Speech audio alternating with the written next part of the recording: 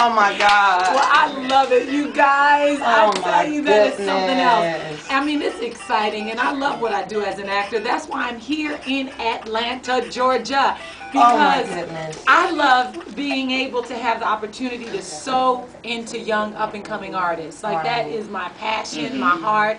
I have an acting school in Los Angeles, which is Tasha Smith Actors Workshop, and what's so awesome about the school is that Tyler Perry, Reuben Cannon, the whole Tyler Perry camp, they come to my school, they look for new up-and-coming actors. They found Lance Gross, who's on House of Pain, as well as in Meet the Browns, that I hope everybody in the world goes to see.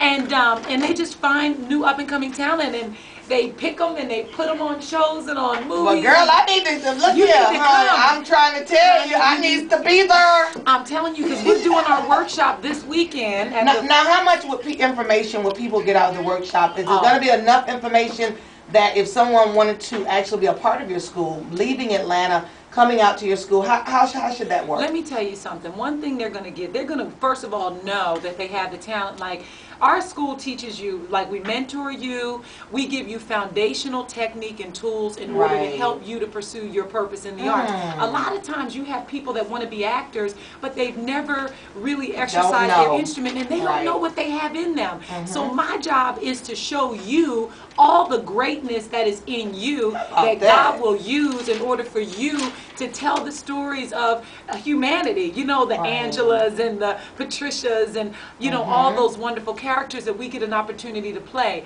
I feel like acting is a calling. You'll be able to settle that after you... I just want to tell you that I know you talked about you met Tyler Perry, and you know you sat down, you tried to beg for this role, but what you don't know, just like you punked us when you came in, is that Wanda actually got your role before you. Bam! And Wanda turned it down. I don't know if you've ever heard Wanda's audition tape for the role, but Wanda had, yes.